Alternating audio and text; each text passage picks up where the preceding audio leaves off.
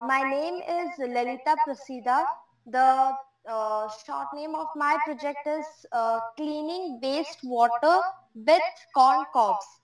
And the place where I live it's in India. It is Odisha State, Koraput District and Damanjodi.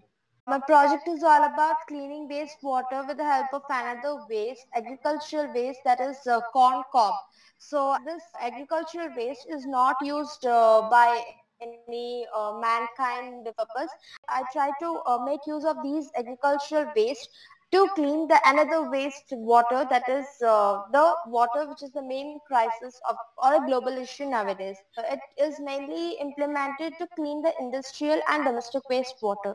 This inspiration of the project was when I was quite small. My father is a chemistry teacher and all. He sometimes used to take me to the lab. So when I used to go there, I used to see different colors, intermixing of those chemicals, then those. So I used to get really very excited to see whenever those things of that sort happen.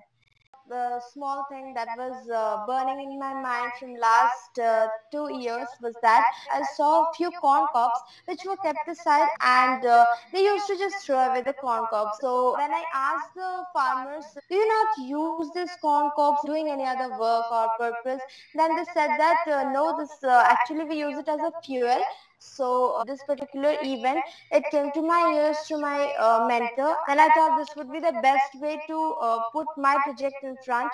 So cleaning wastewater was the main thing. I kept on trying for last 2 years for this project, and then it was almost 20 to 15 to 20 tries, and the last try made it the best. Treating wastewater has become a most important issue.